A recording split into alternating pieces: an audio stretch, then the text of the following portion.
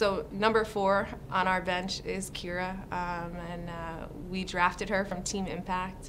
She's the most wonderful human being, battling a lot. You know, the summer was a really tough summer for her.